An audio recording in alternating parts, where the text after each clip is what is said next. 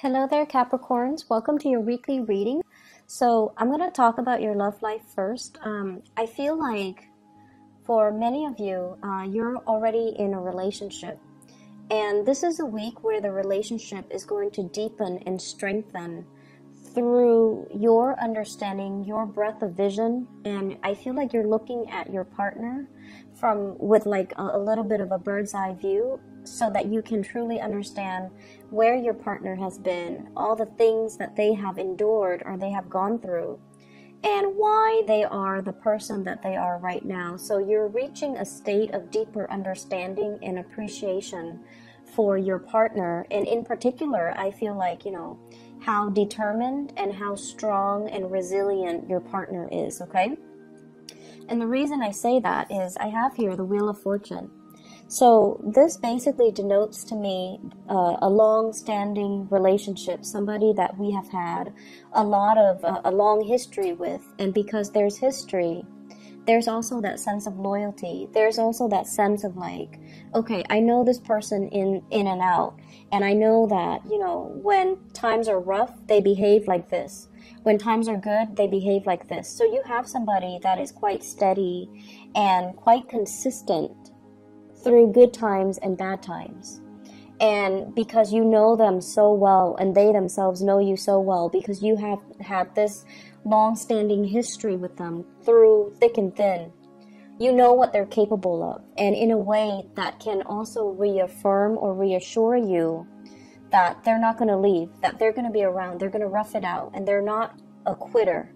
And because of that, there's a profound sense of I almost want to say like consistency about them that makes you really, really, really appreciate them, and it makes you feel that you found the right person. I have as well the Two of Wands. And the Two of Wands usually denotes to me some type of a long distance relationship. It's a relationship where one person is in the picture, but it denotes, nevertheless, it's still a relationship.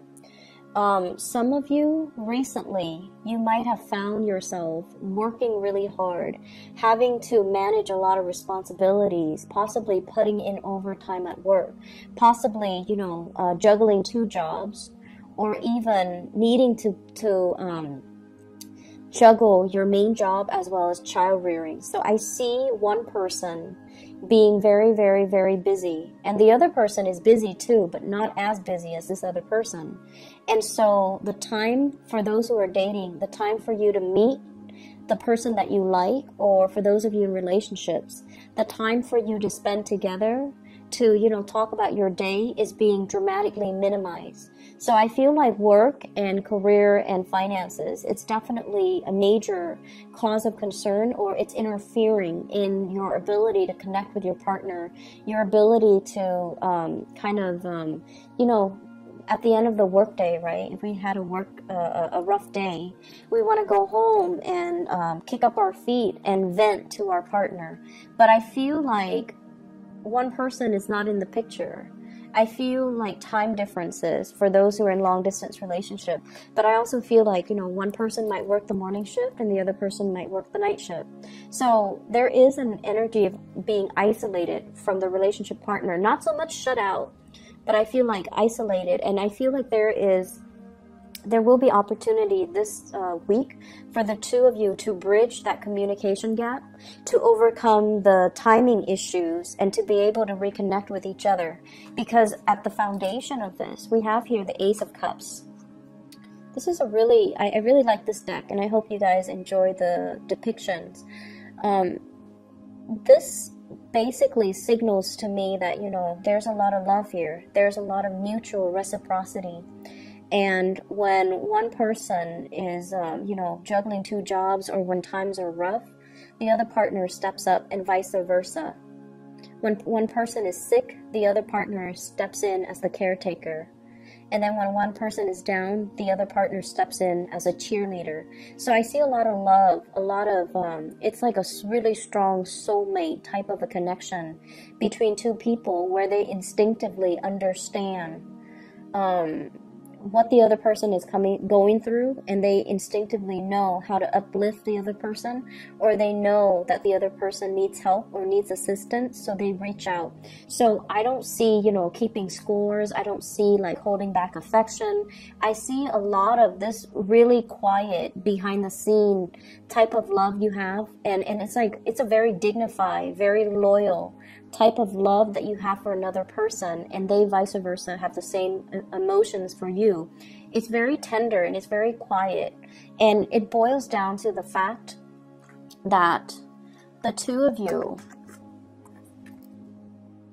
care about reciprocity here with the Justice. You want things to be balanced out. You want things to be fair.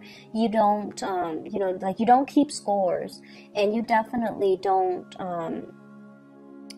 It's like you try not to, go to bed angry. So if there's a fight, you're going to sit there and talk about it until the fight is resolved. No one's backing out. No one's retreating. No one's holding back affection, or no one is using, affection and love as a bargaining tactic. So I feel like it's a very high-spirited, with the Hermit here. It's a very enlightened space that you both are finding yourself in.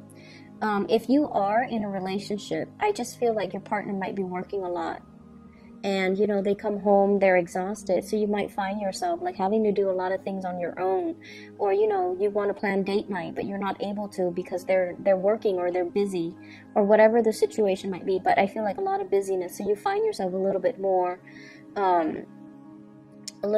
like having to do the grocery shopping on your own, entertaining friends on your own, going out to the movies by yourself.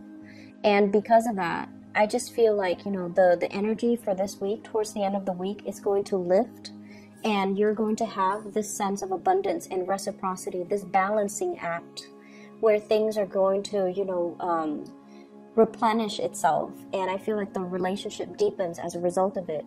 For those who are single, definitely make an effort to get out there, because I feel like if you are single, you have been single for quite some time here with the Hermit. You're out there looking. You see, like you're walking around, and like you see other couples, and a big part of you is really yearning for that partner, that person that completes you, or that person that you can, stroll along the boardwalk with, go window shopping with, ride the Ferris wheel with, walk on the beach with. Like, you want the romance. And I feel like some of you at a point where you're not really settling for less. You just don't want anybody. You want that sense of reciprocity, and you want that great, big, grand love that can, really see you through tough times. You want somebody that you can travel with. You want somebody who's on your equal wavelength, and you want somebody that you can have a lot of expansion, wisdom, and growth with. So this is a week where it's for singles. It's like, I'm not settling for less. I know what I want, and I'm trying to manifest it. I'm allowing it to come into the picture. So there's a sense of yearning. And I also would advise singles, get out there to date, okay? The sun is still in Virgo, which is a fellow earth sign. It's a fellow earth sign. And so I feel like it jives really well with your energy. So try to get out there. You're going to meet people who are a lot more stable. You're possibly going to meet people who are a little bit further from your geographical location. And I also feel like a lot of trips and a lot of fun, happy adventures can be had between the two of you. This Ace of Cups energy, it's so prominent in the reading that I feel like it uplifts everything else around it. And I feel, there's either a new lease on love, or a revival of a love relationship. If it has been tenuous, if one person has been really busy with work, there's a coming together in the relationship, okay? It's really good energy for mutual understanding, and I also feel like a lot of discussions will be had towards the end of the week, okay? So it's like a new doorway opening up in your love life, and I feel like it's going to make you feel really, really happy. Other areas of your life, this is a week for you to kind of go over your accounts, go over... I see a lot of shifting money back and forth between different bank accounts, okay? I have here the Five of Pentacles, and the Four of Pentacles. The Four of Pentacles is what I normally think about, like checking account. Okay, it's there for us so that we can spend, whereas the Five of Pentacles is more like the savings. So some of you are going to be dipping into your savings, and I feel like big ticket item purchases. I don't see physical things. I see more like intangible things. So for example, paying off a large credit card debt. Okay, that's like a huge intangible thing. It's a collection of things that you've accumulated, but I feel like it goes off through the internet, right? So I don't see people buying frivolous things like getting a new car, getting a big screen TV. You're actually quite cautious with money. But I see, like, you know, having to use your savings account or having to transfer money to pay for some type of a big ticket thing or debt that you owe. And then I also see buying books for many of you. And I get the book's energy heavily here with the Four of Pentacles for some reason. Things that kind of weigh us down, things that are heavy, but they add to our enlightenment, they add to our knowledge, and they add to our ability to attain things such as, you know, tuition even, paying off some big ticket item. And I feel like that's why you want to be a little bit cautious when it comes to spending. I see as well a lot of social engagement. A lot of social engagement, and usually with the Three of Cups, this is like going out, socializing, having fun, meeting friends, reconnecting with old friends as well. With the Fool and the Three of Cups, this is like taking a chance at dating, meeting a lot more new people, going to celebrations, and I feel like family-related celebrations, where you have to buy big ticket items, so like a birth of a child, baptism, what are those? Like birthday parties, engagement parties, and things like that, where you're going to have to, you know, physically, you know, write somebody a check to congratulate them, buy something intangible for them, add to their wedding registry, whatever it is. I feel like that's where the money is going, or that's where the money is being spent as well. So don't go overboard, okay? Your presence is very welcomed. So I feel like, you know, that's enough for them. If you've hit some hard times, it's important for you to verbalize that, but still be there and not feel like you need to, like you're obligated to do anything extra, because I feel like, you know, they want your presence there to celebrate this moment with them. So don't, you know, end up with negatives in your checking or savings account on account of, you know, feeling that social pressure to buy an expensive gift, okay? And if you have to do it all through the month, it's going to be very draining on your financial resources. I'm also feeling as well, they're saying many of you are planning to save up. I'm hearing like saving up in order to begin something bigger and greater. So this is a card about needing to maintain your, not only your financial standing, but also retaining what you have. Don't spend so quickly and frivolously, because you have some big things that are coming into the picture. For some of you, this is possibly a big housing move that you're waiting on, closing in on a house, like closing on a house, putting down payment for an apartment, putting down a down payment for a house, putting down a down payment even for a car.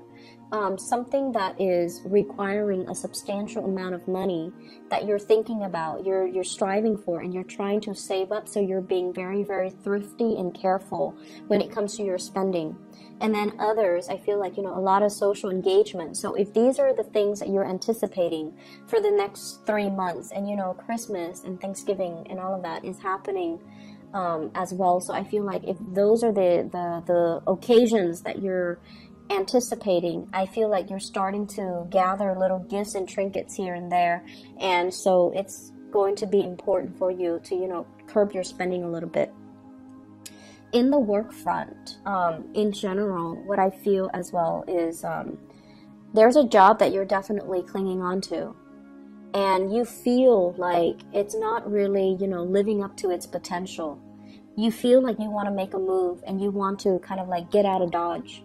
But in the meantime, it pays the bills, it's serving its purpose in your life, and they're really pushing you and advising you to branch out. And I feel like friends that can make recommendations for you, friends that can, you know, get your foot through the door.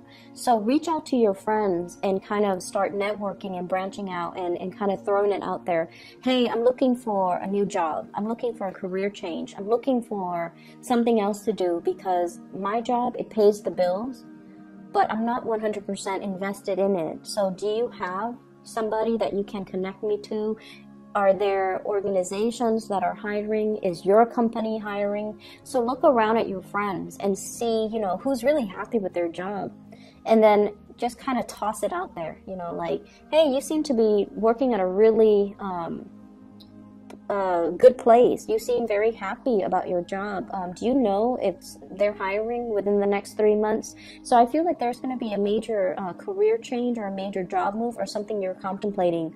I also see some of you reaching out, okay? Just try to reach out to friends first and see if they can make some recommendations to get your foot in the door. If they can review your resume, if they can as well make some introductions and allow you to talk to some hiring personnel on the phone, and that's going to allow you an opportunity to kind of like start a new phase when it comes to your career, okay?